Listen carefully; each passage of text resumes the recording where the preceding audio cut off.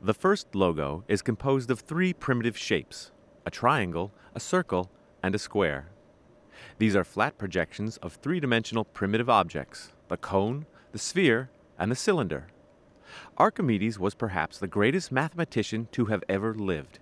Over 2,200 years ago, he derived the volumes of these objects and discovered a special relationship between them. He started with a simple cone, where the height of the cone was equal to the diameter of the base. The volume of a cone is 1/3 pi times the radius squared times the height. But when the height is equal to the diameter, or twice the radius, the volume simplifies to 2/3 pi r cubed. The same radius, r, can then be applied to a sphere. Again, the diameter is 2 times the radius. The resulting volume of the sphere is derived as 4/3 pi r cubed. The same radius, r, is used to construct a cylinder. Like the cone and sphere, the height equals the diameter, or 2 times the radius. When this happens, the equation for the cylinder simplifies to 2 pi r cubed.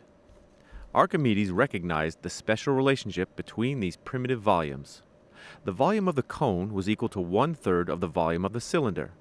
The sphere was equal to 2/3 of the cylinder, and when added together, the cone and the sphere precisely equaled the volume of the cylinder. Archimedes was so proud of this discovery that he had it inscribed on his tomb as his epitaph, representing the greatest work of his entire life.